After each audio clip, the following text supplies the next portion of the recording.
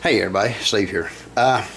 Last night, wee hours in the morning, we did a video on Carlos's new release for the 40-foot Strick trailer, exterior post van style, undecorated. And what undecorated means in this field is no name. It still has lights, it still has marker lights, it still has all the bells and whistles that you'll see on a trailer. Okay, so I'll probably get fired over this one since I don't have a job doing it, but I'm gonna do it anyway.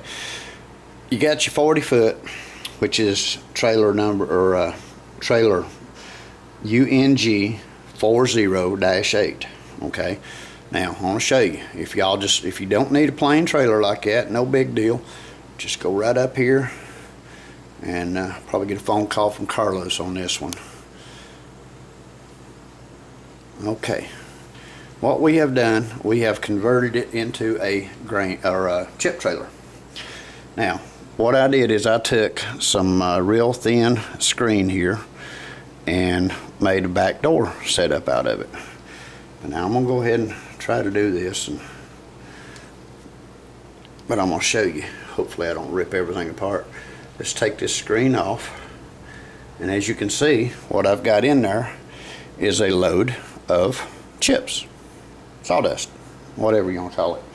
Okay, now what I did first of all is I took one of the inserts for Carlos's 53 footers and I put inside this trailer to give me my wood panel sides.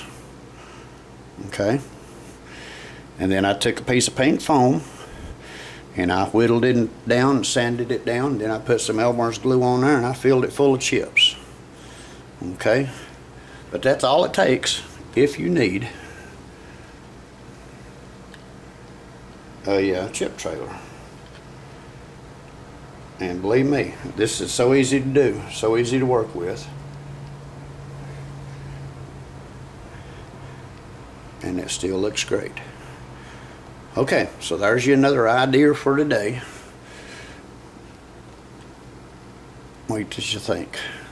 And look at this. See, you can still keep all your detail, your lights, your license plate, your ICC bumper, all of that's still intact. Okay, there's just another idea. The best pinpointer I can think of telling you on this one is use a very sharp blade. All right.